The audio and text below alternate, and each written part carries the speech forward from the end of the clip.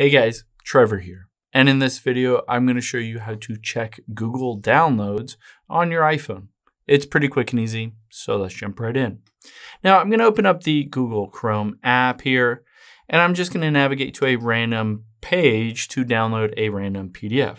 So let's tap on this website here, and it just has sample PDFs to download. I'm just going to scroll down and hit select file and download. And at the very bottom, you can see the download button. I'm going to tap on it. And now essentially this has been downloaded, but you might be wondering where it actually is. Maybe you closed out of this, closed out of Google Chrome or whatever app, and you need to find it. There are two different ways that you can find it. One is you can tap on the three dots at the bottom right, and you can tap on downloads here right next to history. This will automatically take you to the folder with all those downloads in it. But there's another way to navigate to it.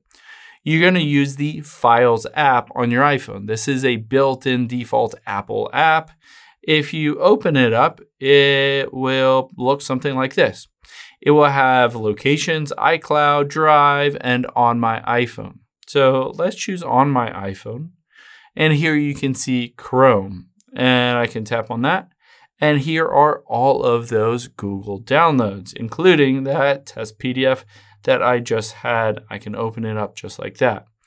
Now, of course, you can always go back and just tap on the downloads folder here because potentially there are other downloads that show up in the just regular downloads folder, not necessarily that Google Chrome downloads folder. I hope this helps. If it did, hit the subscribe button down below. It really helps me out. And I'll catch you on the next one.